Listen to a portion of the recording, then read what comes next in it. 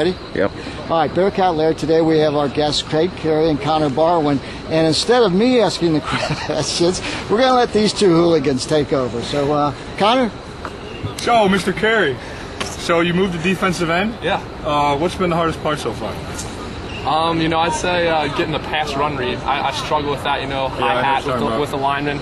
Yeah. Maybe watch their near knee. I'm trying to get that down still. You hop a little bit too much at the line. You notice that in the film room. Yeah, you got to stop that. So, our roommate Brad Jones is playing safety, and you see Drew Fry, he was out, last summer with the shoulder injury, and he's coming in and he's playing well. What do you think about Drew Fry's performance so far? I think Drew Fry has been a big surprise this spring. He's been real good. We got to get on our buddy Brad back at the house and tell him he needs to get his game together, make sure he's getting his proper rest, his proper nutrition, and getting in his game book, and he'll be fine. I think, Drew will be able to play this year, but I'm rooting for Brad right now. He's my roommate. Because he lives with us. Yeah, exactly. So, Craig, who do you think is probably the toughest to get by on the offensive line so far? Who do you have the most problems with?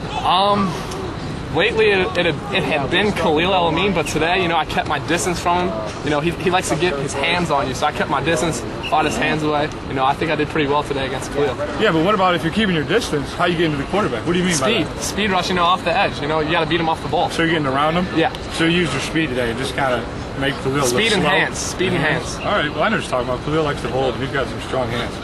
Okay, when we're ramming, we're stunting inside. Yeah, who do you don't like it, but who do you not like to face? You're looking inside, you see in the guards. Who do you not want to go in and butt heads with?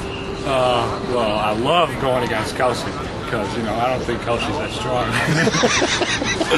But I thought Kelsey is pretty strong. He's considered to be one of the stronger players on our team. No, I think he's really soft, actually. Really? But Trevor Canfield, he's really hard to go against. Really? I see that tattoo on the back of his arm with the flames and the Canfield. He needs more tattoos. I think he does too, because that one tattoo on the back of his arm you really gets. See it. I see it when he's got it down. It kind of scares me a little bit. But he needs more. He needs more. You know what I'm saying? So he needs to get all arms. He needs to get a sleeve. He needs to talk to A-Web and get a sleeve on both sides. And then I would really hate going against Carey. I think you need to get more tattoos. You want to get a shot of his tattoo? He's got one. Come on, let's get it. He's got one. He needs more. He's got one. He just needs more. Yeah, I think I need more tattoos just to, get that mentality. That defensive mentality. That defensive mentality. Put my arm down. Just get all tatted up, looking nasty. What do you think? I think it really changed my game a little bit. Changed my demeanor. I'll just stick with the hair designs. If you can get your arms a little bit more jacked over the summer, yeah, that's what I'm working on. That's what I'm working on. I need to keep the hair design or have it go. What do you think? No, you got to keep your swag tight, so you need to keep those swirls in your hair. You need to fade it back up. Go see Brad's barber. It'll be real good.